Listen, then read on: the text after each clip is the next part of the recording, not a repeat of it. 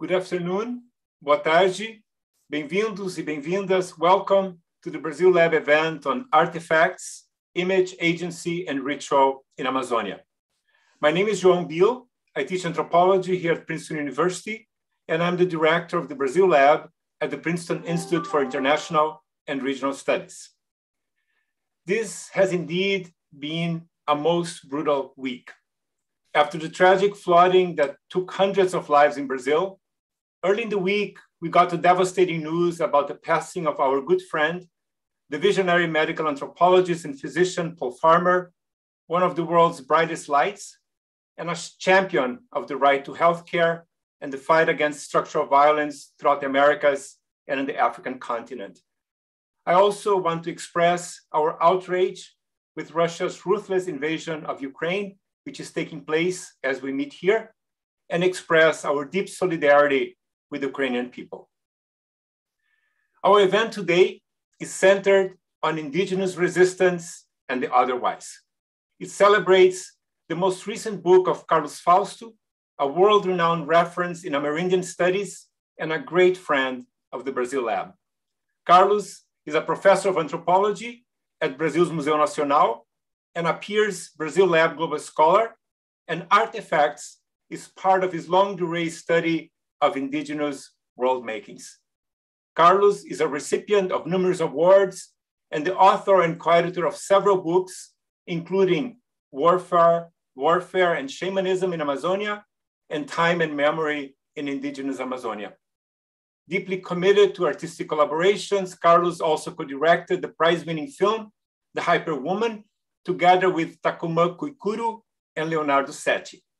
Carlos has been the lifeline of the lab's recently created research hub, engaging indigenous ecologies of knowledges, and we are so happy to have him here at Princeton, where he's co-teaching this term, Insurgent Indigenous Arts.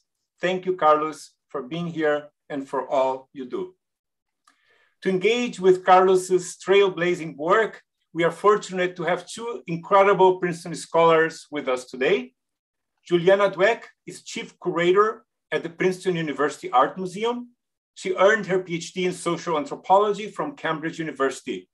Juliana has recently co-curated the exhibitions Surfaces Seen and Unseen, African Art at Princeton, and Miracles on the Border, Retablos of Mexican Migrants to the United States here at Princeton.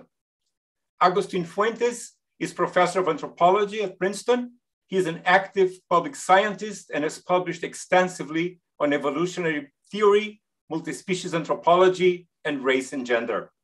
Agustín's most recent books include Why We Believe, Evolution and the Human Way of Being, and The Creative Spark, How Imagination Made Humans Exceptional.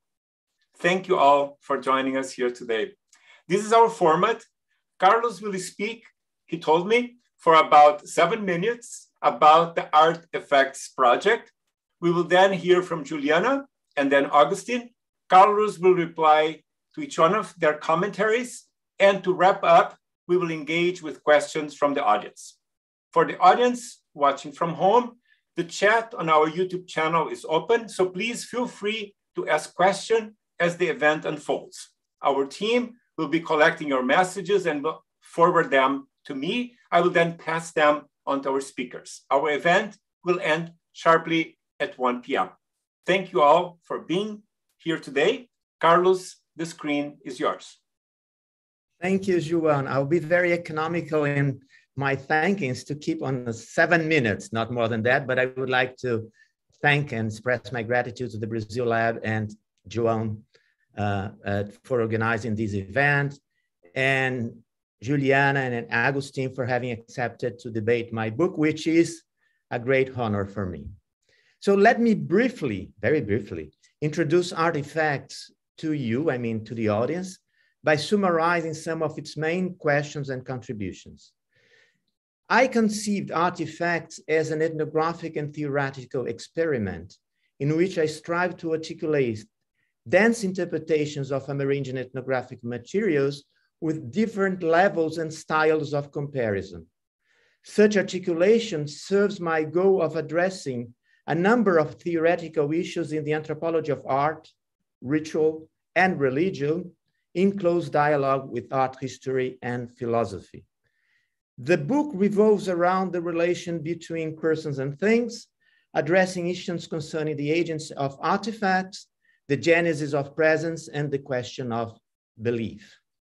These three issues are closely interconnected and are part of a long tradition in Western thinking, marked by a particular anxiety about the relation between representation and presence, sign and world, image and prototype. In Artifacts, I propose a new reading of these issues and of its recent developments in anthropology. In writing the book, I had to make some choices. One was the decision to privilege the aesthetic and pragmatic levels, resorting to ontological arguments only in support of some analysis, not as their alpha or omega. If my emphasis is on form and action, especially ritual actions, this is because my intent is to study the interconnections between the formal conventions and the pragmatic mechanisms through which images become effective and engender extraordinary beings, humans who become jaguars, artifacts that speak, words that cure, and so on. My main goal is to describe when, how, in what context, and under what conditions an artifact is a person, a representation convokes a presence, or an object acts. I'm particularly interested in the contextual triggering of diverse ontological and epistemological modalities in the same ritual event. To achieve this goal, I tried to avoid falling back into the pendulum motion between presence and representation, as well as into our obsession with the sign-thing metric.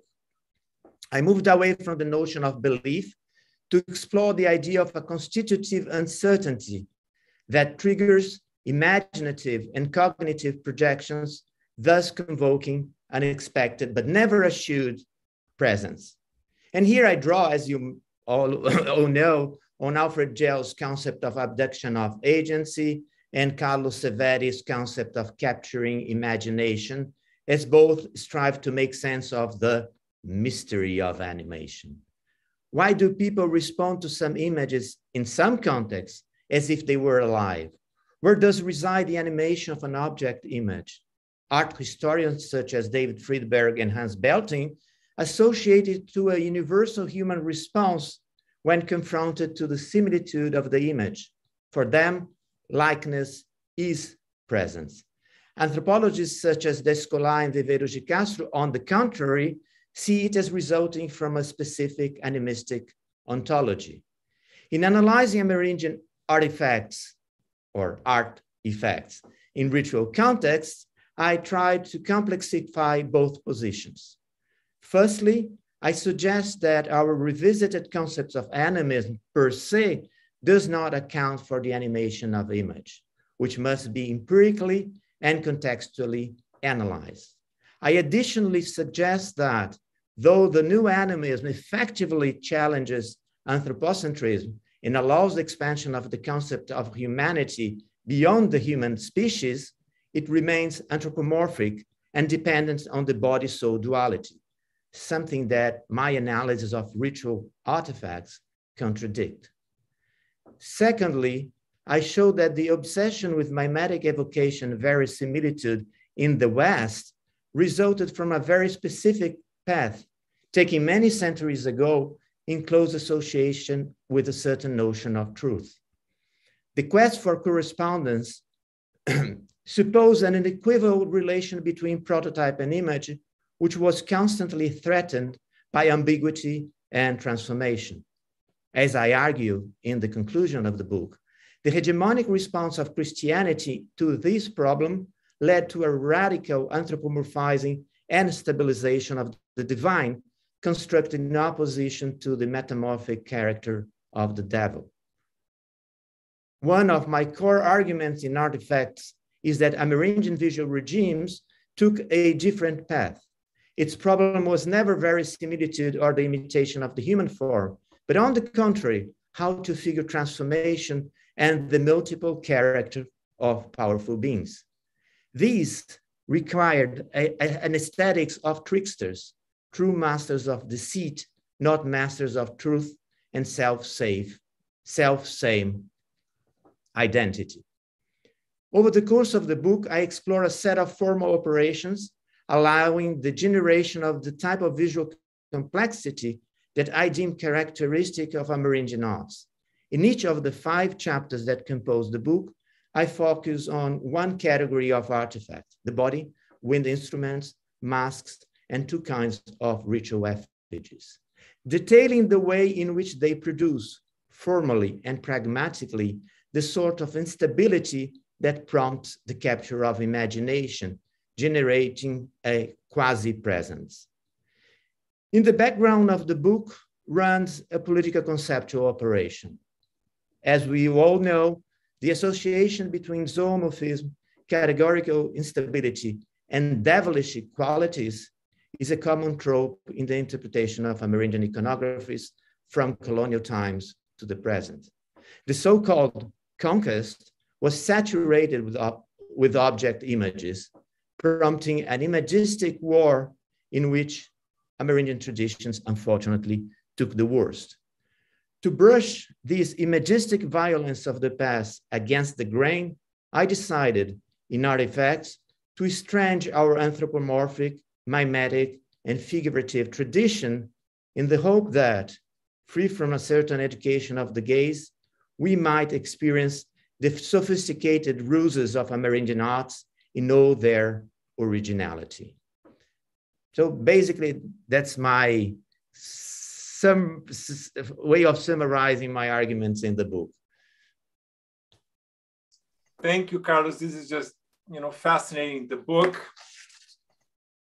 Artifacts, it's a tour de force, Carlos. And what you just did now is just incredible. I wish we had hours and hours just to listen more from you, the sharpness of the arguments, the way you are setting it up against, so many scales, but also, again, bringing up, what's unique, this work on transformation that you see emerging from Amerindian communities and challenging, so many tenets of Western, epistemology, ontology, and politics. Thank you, Carlos. Juliana. I wish I could reallocate my time to you, Carlos, so that we could continue listening to you, but I will stick to the schedule. Carlos, I've just simply absolutely reveled in the richness and intricacy of this interdisciplinary comparative ethnography.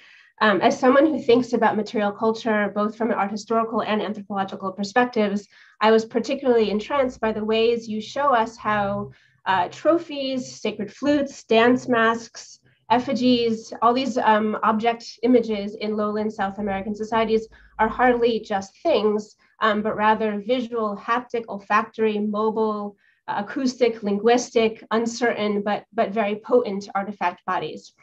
So thank you, João, for the invitation, and thank you, Carlos and Agustín, for this conversation today.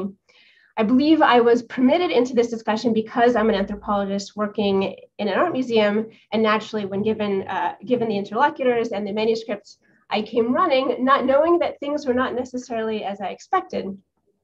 What I mean is that in most studies that intermingle anthropology and art history, the usual sort of comfortable shared discourse, the overlapping Venn diagrammatic space where the two disciplines happily commingle is usually in the area of representation, as you suggested. We often read about portraits representing individuals or ideal types, or objects serving as symbolic portrayals, as in totems, or cases where the signifier takes the form of the sign, even when there's not visual likeness. But that is not the case, of course, in artifacts, because as Carlos shows us, Amerindian arts are not matters of representation. They're not even, as David Friedberg redirected us 30 years ago, cases of representations where images are their own reality rather than a displaced one. But rather for Fausto in the Amerindian context, object images are not about mimesis, but about metamorphosis, not about imitation, but about transformation, where images sort of nest within each other. They oscillate rather than imitate. And there is one fleeting moment where, Carlos, you do dangle before us in the form of the Quarp effigy of the commemorated chief, what we think might be a singular relation between an artifact and a reference, but it's a false alarm. We learn from the ways that effigies are, after the death of a chief, ceremonially fabricated, sung, mourned, and finally abandoned, that the effigy may be a double, but it's not mimetic, because what we might want to call representation is actually replication, or at least, or maybe the capacity to be replicated. And what's more, the original was never original or unitary to begin with. And instead, Carlos shows us how notions of illusion, paradox, deceit, contradiction are inherent in the activation of object images, and more broadly in understandings of what it means to be human. So transformation, as you've told us now, is really the critical concept here. And we learned that an Amerindian aesthetics of ambiguous images goes hand in hand with the transformative creativity of the trickster. And the trickster is actually what I'd like to ask you my first question about. Carlos, you return as a refrain in your book to discussions of the Pan-Amerindian figure of Tauchi, the solar master of deceit, this paradoxical, self-referential persona, this sort of force of ongoing, creative, multiplying change. So every culture, it seems, has its mythological trickster, some kind of transgressive figure who is ontologically uncertain, who escapes containment and categorization. For example, for Yoruba in present-day Nigeria, another culture is, interestingly, where naturalistic representation of a living person is also treated with ambivalence. For Yoruba, there's the well-known trickster god Eshu, the god of uncertainty, change, malicious mischief. And of course, he's really a global trickster, serving as the Orisha of the crossroads, not only in West and Central Africa, but across the African diaspora and in the Americas. He's Eshu in Santeria in Brazil, he's Elegbara in Haiti, he is the voodoo god Papa Legba. And in all these manifestations, Eshu is a capricious mediator between the spiritual and earthly realms, with a power that's both creative and destructive. He can bless those who perform rituals properly with good fortune, and he can bring misery to those who do not. So what's especially interesting here are the ways that this trickster's ambiguity is not just transitive, but constitutive. To be a trickster is to be multiple rather than unitary. So I wondered if you could tell us a little bit more about the trickster in the Amazonian context, to understand from you how the trickster explains other things. And specifically, I'd like to hear your thoughts on how the trickster's disorder can serve as a sort of analytical and not just epistemological object. I'm realizing this is less a question than an opportunity to explore. For example, what would it mean to take a trickster approach to anthropology or ethnography with a lens of constitutive disorder rather than, say, a Western assumption of order or anthropocentrism? So that's my first question. And my second question, I think they're related, but on the surface, at least, my second question is very different, and it's a museological one.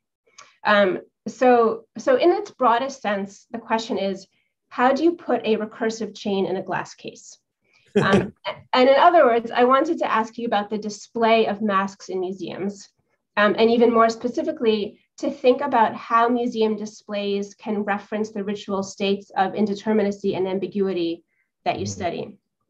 So I know, I'll sort of, as a given, I know that masks from any culture, is just sort of as a baseline, are difficult objects to exhibit, even if one gets over the ethical hurdle of whether or not dance masks should be collected or should be displayed at all. Sort of to generalize, art museums tend to have an easier time with figural sculpture, which is to say sort of things of stillness, rather than objects of ritual and performance or things of action. And I presume this is largely a challenge of contextualization, since the full ritual entity encompasses the material object plus the costume dancer and an assemblage of moves and acts, none of the elements being able to stand on their own, and only one of which can be put in a glass case.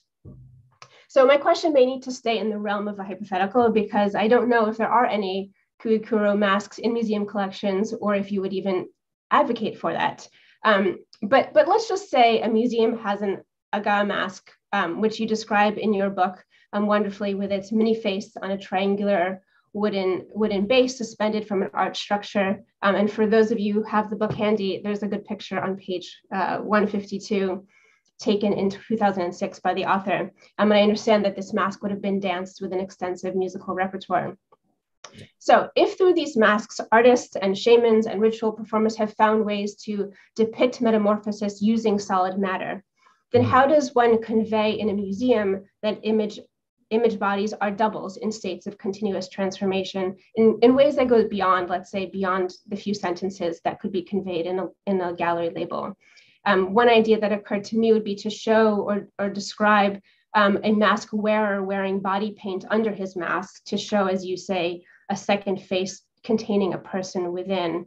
So I'd love to hear your thoughts, and I'll just add that I think it's a particular challenge in a museum, an institution founded on the idea of the original, the singular, to introduce instead a concept of the original as something that is the very capacity to be replicated. So thank you for the opportunity to ask these questions, and I look forward to your thoughts. Thank you, Juliana. Carlos, screen is yours. Okay, thank you. Listen, thank you very much for not only the questions, but summarizing parts of the book that I haven't had the opportunity to summarize in my initial talk. I mean, I totally agree with you, and you certainly, it was something that comes from in a certain way from Cambridge for both of us. And Marilyn Stratern's work, and so it's obviously heavily dependent, my argument, on what the person is and the effigy and what is the singularity, what is the multiplicity, the kind of concept of the person that is ingrained in this context. So I think this is also a part of my reaction to see how good it is to share a certain tradition that we can immediately understand each other in this regard. The two questions, one about the trickster, the other about museums, which I think it's an incredible question. And I'm starting to think about it, but I haven't done before. But I'll try to convey something that makes sense. I think there is two things about the trickster that you said. One is about all other cultures, and you gave the example about the Yoruba and Exu and etc. The question is, I don't know enough about, for instance, Chinese cosmogony or Japanese, etc., to say all of them, because normally, and that's the limit of our capacity of discussing, we tend to see this in opposition to our own society. And as I said in another piece, we create inspired on Marilyn Stratern as well, we create some fictions of what is our West world to compare. And it's totally, I think, fair. The only thing that we could start thinking about the possibility, if Christ was a trickster, what kind of religion would Christianity be? Then this huge difference kind of became really salient, at least for me. So, of course, and as I say in the introduction, in a certain moment, I had thought about comparing, like kind of pluricentric comparison, certain Christian Western tradition, Amerindian tradition, and Central African tradition. But that was too much in terms of thinking about this effect. But then there is a methodological or epistemological question that you pose as well. Is it possible to take a trickster approach or trickster-oriented approach in anthropology in the way we analyze or describe or depict our own work and the task of writing an ethnography about another people? That's a good question, because it's a very it's easy to say, look how beautiful is this tradition where the trickster occupies a certain place, where truth is not taken as a problem of true and false, but it's different.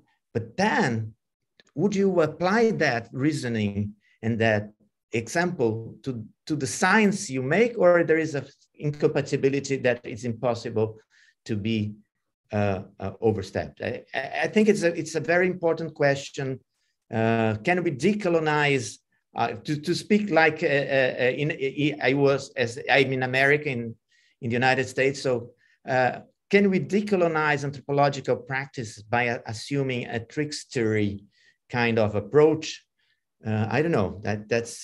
I leave the question on the board for us to discuss further. But very briefly, how to display such, right, not only masks, but the recursive nesting of masks in a museum? Well, difficult.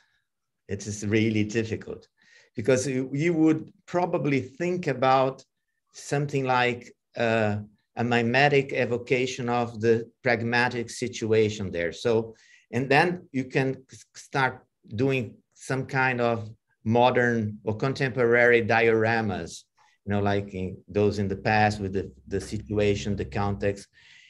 I think it should be more radical. It should be, for instance, I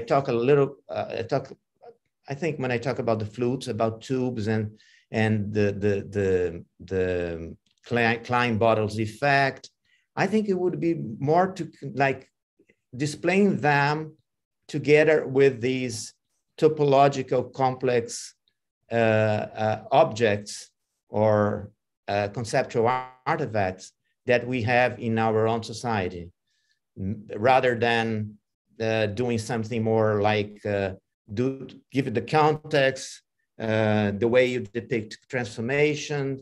So that's my initial clue, like to be more radical in terms of but I would love to have all these operations that formal operations that I try to work with as a way of thinking about how to display these concepts, these formal concepts in terms of a museum exhibition.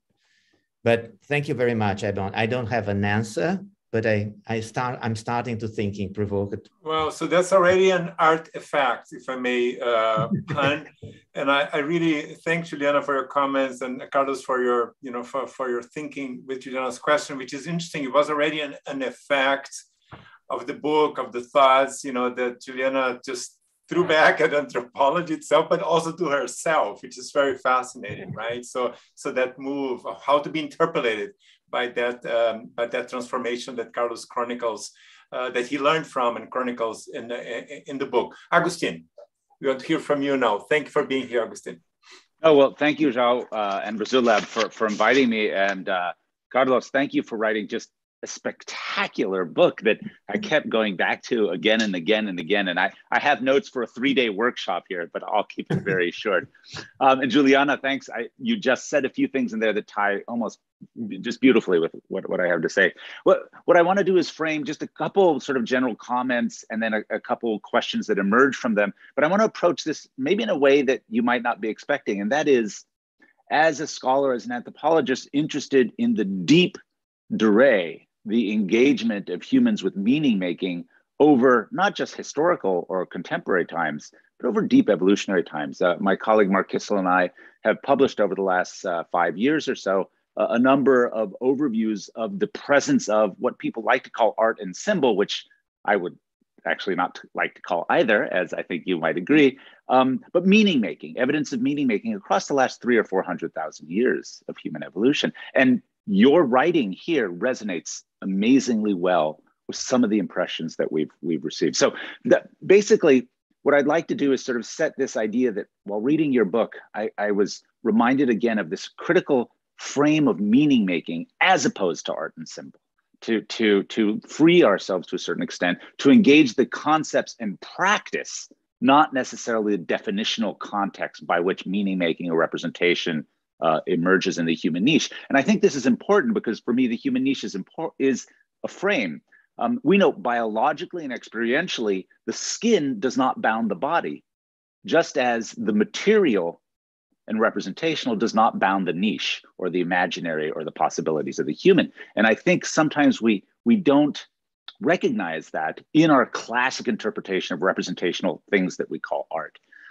Here I would go and as you've mentioned, you invoke Alfred Gell a number of times, arguing for his discarding of the symbol, right, in the theory of art, and sort of subsuming the icon and index together. I would go even one step further and invoke Peirce, who gave us the symbol icon index trichotomy, and even push that trichotomy off the table and replace it with one of Peirce's other trichotomies, the sin sign, legisign, and qual sign, which provides us modes and context of meaning making. For example, as Juliana said, this notion of original and replications of that original as the processes of meaning making, rather than one that counts and the others that are copies. I think there's a dynamism and some real opportunities that further engagement with Peirce offers us. And so one question I would have is, have you thought about sort of expanding the semiotic discourse here to think about representational processes and patterns?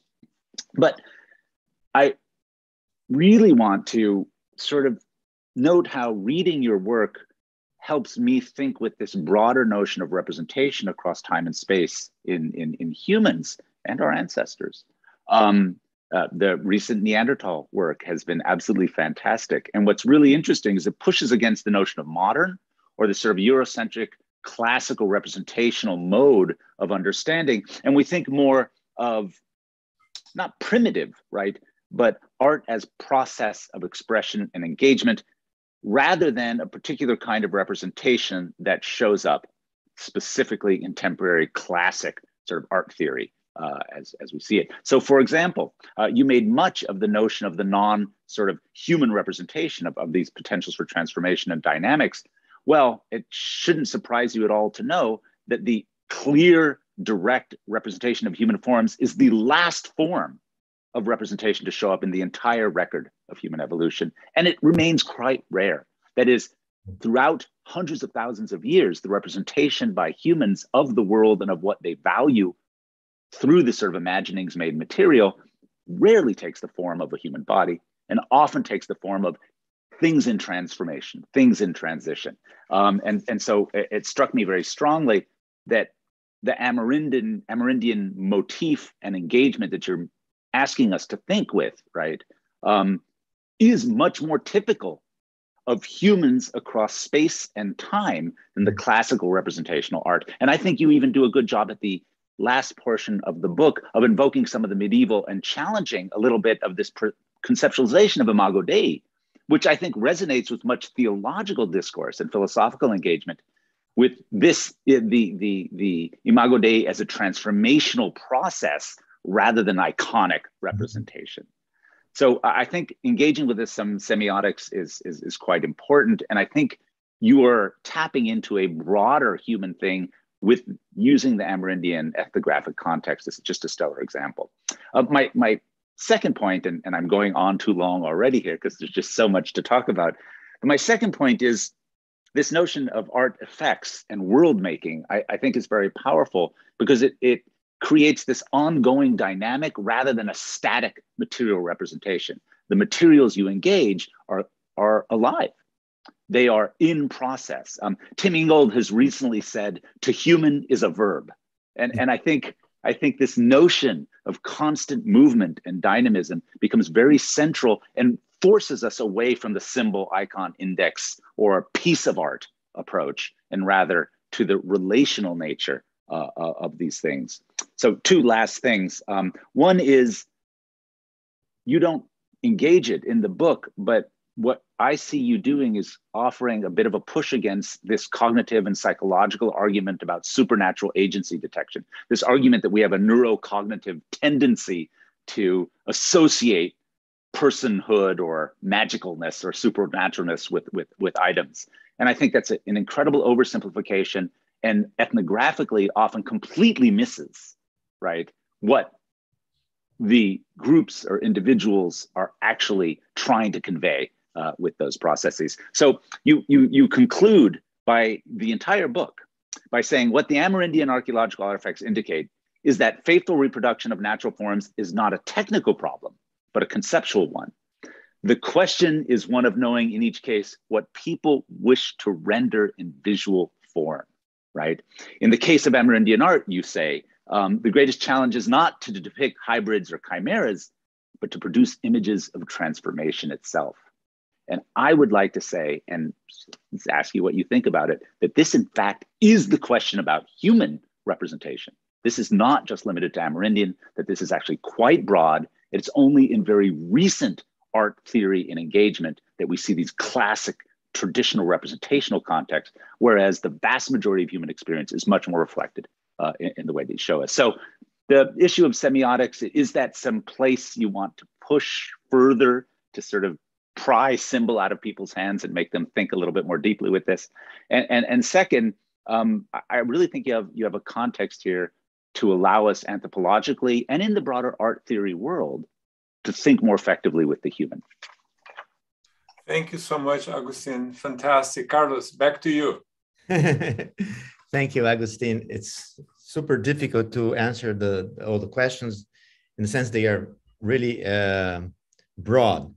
And I will start with the deep evolutionary time and the longue durée that you talked about. The final part of the conclusion and the use I do of archaeology, I think it's not good enough now in comparing to the rest of the book. But I wanted to say, look, there is a longue durée here, which is, for me, it's not evolutionary time, it's archaeological time.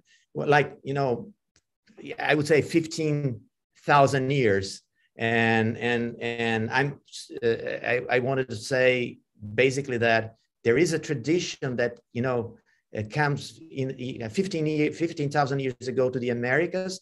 And it was, you know, only in the 500 last years that it is connected with the European or Western, or how do you define it? I don't know, tradition. So that was this argument.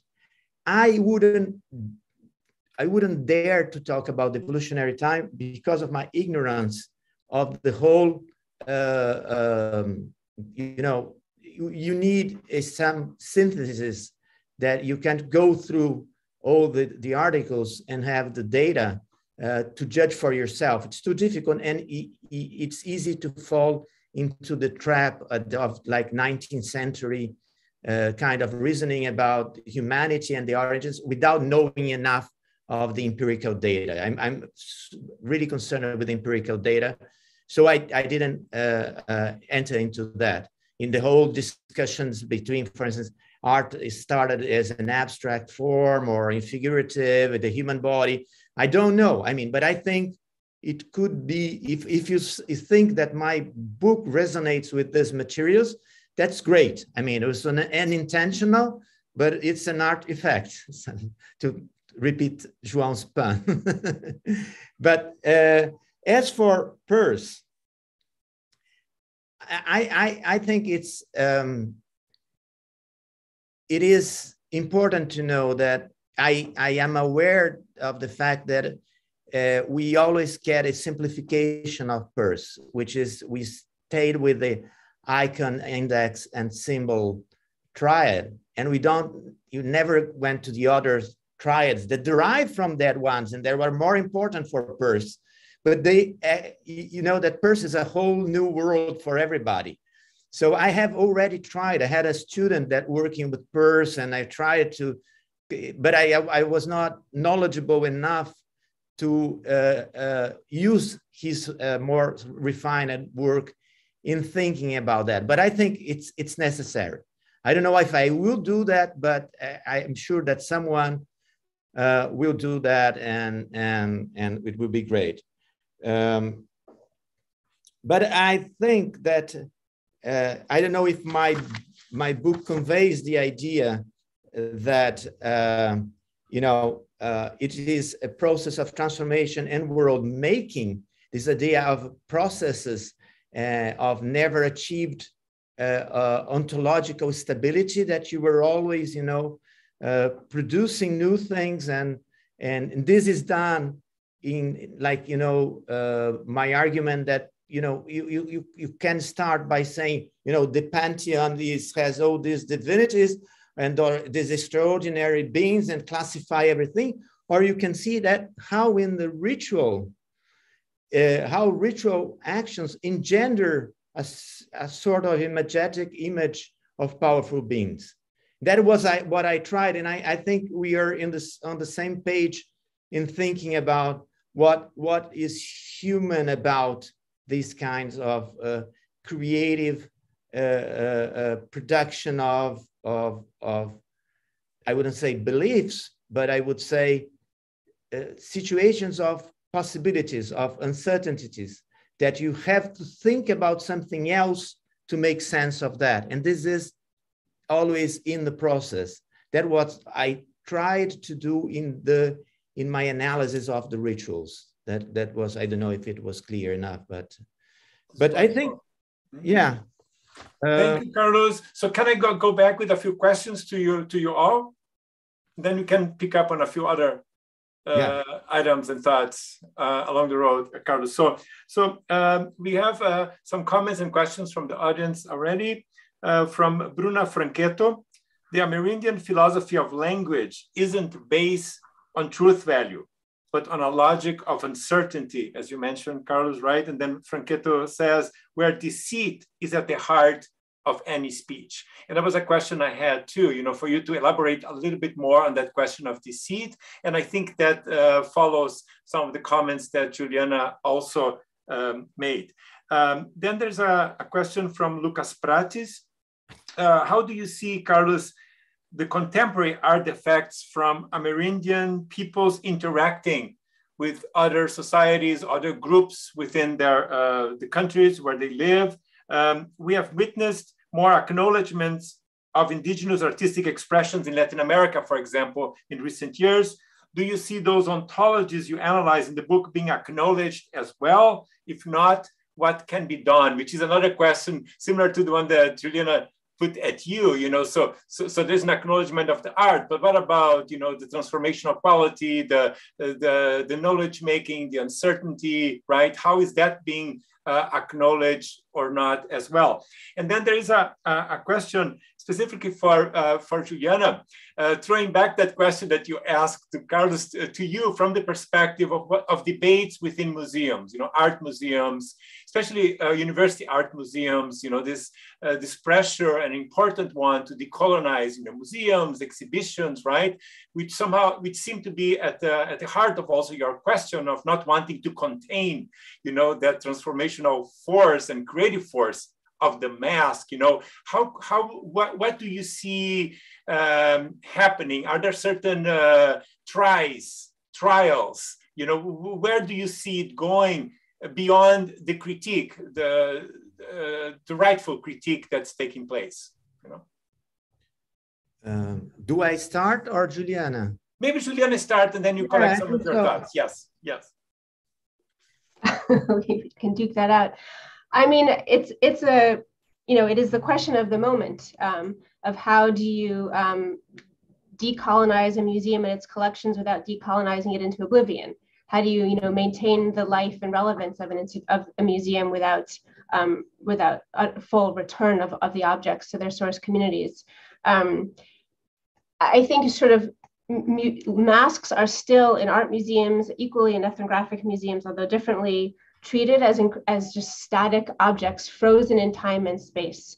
And so the possibility for intervention is in a way, there's a very low bar for potential intervention, because so much can be done to present these, I think, as living objects, as objects with agency, and objects that are part of sort of a whole armature that have sort of associated paraphernalia in music and sound and dance and movement and change. Is one of the reasons why an exhibition that I worked on focused on surface, but not just on sort of surface frozen in time, but on the ways that surfaces change over time and are a snapshot or evidence of ongoing states of transformation and collaboration by multiple hands.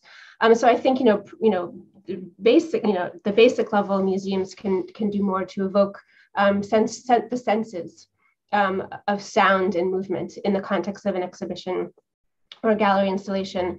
But I think there's also another really interesting opportunity to sort of, and I think, Carlos, you really do touch on this, even though you don't speak about museums specifically, that museums can do more to sort of destabilize the gaze, that left to their own devices, museums will inherently replicate and reinforce. And I think it very much behooves museum people to find ways to estrange the anthropomorphic, mimetic, figurative tradition. And that can be done partly by adding more context and more information to the object, but it can be also maybe done in ways that maybe you were suggesting earlier, sort of radical ways, Carlos, of changing the experience of the viewer themselves, of somehow destabilizing the visitor. In ways that still ensure that they return, whether it's, through certain modes of pacing, certain uses of light and dark, certain withholding information as opposed to giving excesses of information. Now, there's no one answer because the range of objects is so wide, but I think thinking both about presentation and about experience are necessary to really do that important work of decolonizing and destabilizing. Wonderful. Thank you so much, Juliana. Really appreciate also the work you're doing here at Princeton. Deeply grateful. Thank you. Carlos? João, first, Bruna Franqueto is probably the most cited author in my book. She's a linguist and anthropologist working among the Kwikuru since the 70s. And so I came there later on.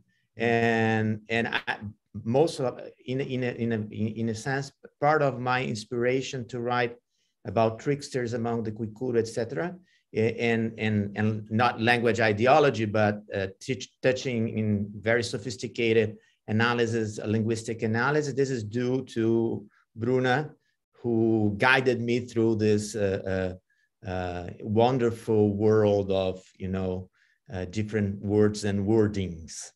So yes, absolutely. I mean, that was the and language here is an essential part of this the pragmatics of a trickster aesthetics. So and as for Lucas on the contemporary indigenous artifacts and art, well, we are teaching a course on that. I'm still working a little bit to make sense of this. I had a student that was doing a excellent work on visionary painting in Peru. So, but still, there are a lot of different Amerindian new forms of expression, and they are very they are the result of very different stories and histories, and the way they were engaged in school, in the way they were engaged with missionaries, etc. But if you look at, for instance, the late Jaider Asbel, the great Makushi artist that died recently, I think his work is totally in symphony with my theorization of Amerindian art. And it's the same for the Nilson Baniwa as well.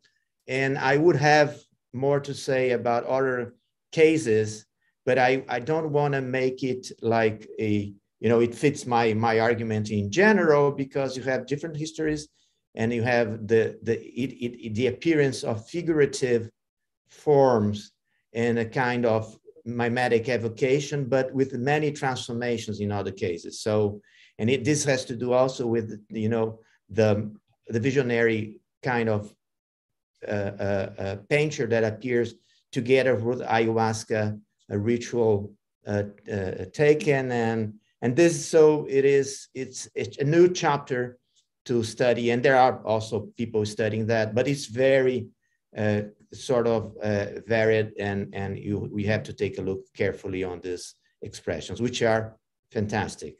And it's interesting, Carlos, right? So, and Juliana and Agustín, that will also generate its own different kind of art critique, if one considers, right, there's this transformational force that comes through the work of indigenous artists, but also that, you know, the anthropologist is kind of bringing about in artifacts, right? So Agustín, there was a question for you. People were taken by your long-term evolutionary time and framing of the transformation in terms of speaking of a kind of a human becoming, and like way, you know, ahead of the frozen of it in the Western model, monotheistic model, etc. So people are also curious how you see the time of settler colonialism figuring in here. We know that you think a lot about that. So if you could just think about some of your take on human invention, creativity, art against the backdrop, especially Amerindian art. You know, we know you're not an expert in this, but you are curious public scientist. You know, if you could say a little bit about how you see that unfolding against the backdrop of the temporalities of settler colonialism. And then final set of questions for Carlos. Very interesting comments and very praising comments from Elizabeth Corey Pierce. Mm-hmm. I was struck by the depth of your fieldwork and the use of film in your method and in sharing filmmaking skills with people you work with. Did this mutual engagement inform your understanding and your theorizing? To me, your method distinguishes your work very much from Gell's art and agency, and I think it's worth acknowledging your methodological uniqueness here. And Maria Luisa Lucas Malu also asked this question about the ethnographic fieldwork for the book, which indigenous groups you interacted with, and how do cultural and artistic differences between the peoples and you play a role, you know, which kind of misunderstandings, etc., or deceits, or, you know, or learnings take place in the process. But it is a question about your method and how your own artistic collaborations have influenced, you know, your own theorizing here. And then a final question from Thiago Sá. Carlos, and then also, by extension, also to Agustín, given the question of the longue durée, evolutionary time, archaeological settler colonialism time. Carlos, this archaeological longue durée of transformational imagery force that is central in your work seems to dialogue with the archaeological longue durée of transformational political imagination in the work of David Graeber, for example, especially in his collaborative volume, The Dawn of Everything, a rare anthropological book that makes the list of the New York Times bestsellers, right? Like a grand narrative, the return of a grand narrative here, but not necessarily about humanity, but about political imagination, right? I wonder if you can, at this point of your work, see and point out connections or relations between imagery, meaning making, and political organizer or society making. So we'll start with Agustín. You collect some thoughts, and then we still want to hear some final words as well from Juliana, and then we are approaching the end of this incredible, wonderful, thought-provoking session. Agustín. I'll respond very quickly because these other questions are just fascinating. I think what's very important is to point out is to, and I hear Carlos does this in his book at the end there in his engagement with medieval Christian art and representation, the idea that at the point of colonization, there was a uniform Christian component is incorrect, right? Especially if we look at medieval and pre-medieval Christian art, I think we see much more motion and movement and transformational context. So what we're talking about is a very specific moment, I think, at the 15th, 16th, and 17th centuries that imposed what I would say is reflected in some of what Juliana brought up about museum interpretations, that is, the horrors of colonial moment and settler colonialism stripped away the sonic sensations, the movements, the context, the dynamics and motions of many of these objects that were then extracted in a genocidal format and frozen in place. And so I think our interpretive landscape, because of the histories of settler colonialism, really has challenged us and made it almost impossible to actually understand these objects in the ways that Carlos is inviting us to do, right? So by reintroducing the ritual, the movement, the perceptual dynamism, and the notion of transformation, I think we have a much better context. So I would argue that the genocidal horrors of settler colonialism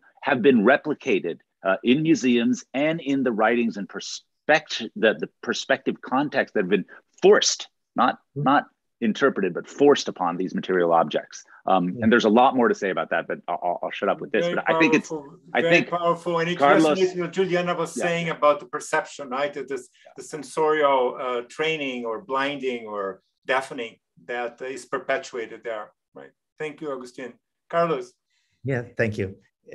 Elizabeth is referring to my engagements in training indigenous peoples, especially the Kuikuru, in filmmaking and producing with them films and circulating, etc. I don't know exactly how it influenced my thinking about art and the way but the fact is that most of the ethnographic data that is there was collected and discussed in collaboration. My detailed analysis of two Kuikuru rituals is entirely dependent on the participation of the filmmakers. And we teamed together to document these rituals, and they would ask their own questions, and I would have access to their own questions. And they would be filming difference, because a big ritual like these ones that I described, you can't be in all the places where action is taking place, because they are taking place simultaneously. So methodologically was not possible to do that alone. And so, and also I have students of mine working together with me and with the indigenous crew. And so sometimes it is about the collecting, really doing the hard work, but also, of course, this must have influenced me in the way I came to think about these rituals. And we discussed that a lot, because we had also one of the Kuikuru people that was a Bruno Franqueto's student at the Museu Nacional. He did a master in anthropology, and we taught together a course on the Xingu, on the Upper Xingu region, etc. So, of course, it's totally ingrained, but I didn't know how to say that. I have always thought that I would write a book on this project to make it clear, because for me it's so experiential. It's so thinking as it's about intimacy and friendship that sometimes I forget that it's also part of the science that we do. Well, the ethnographic research was done in two different places, with two different people. One are Tupi-Guarani speaking people, the Paracanã, who are very object poor, and the other one is the Kuikuru people from the Upper Xingu, Carib speaking people, who are very object rich. So I started the book with this cultural shock that I had when I moved from one fieldwork situation to the other. And in a sense, artifacts originates in this from this cultural shock, because I had to respond to a different kind of ethnographic situation, and I was totally ignorant, and I had to learn a lot. So that's why it took so many years to write the book. Tiago, so Charles, now like you have 30 seconds for the billion-dollar question of artifacts and political imagination. Well, it's part of the same thing, Tiago. I read David's book, and I have published with two colleagues of mine in 2016 an article that has a similar argument as well. An article in 2019 with Luis Costa. So I've been kind of working with this with similar ideas, but at the same time different from the Davids. For one reason, I think that you have to think about, in a nuanced way, the kind of people that make decisions and the different ways that human societies makes decisions. You cannot project a sort of Habermasian public space into the past or into different regions. But this is what an ethnologist would certainly say, and would never write a great narrative as big as that, because we started to nuance everything and see differences, and it would be like a 15,000 pages book to do it. So it's not their fault. It's just a difference of, perspectives. Okay. But so I think Agustín, do you want to add some final, comment? And Juliana?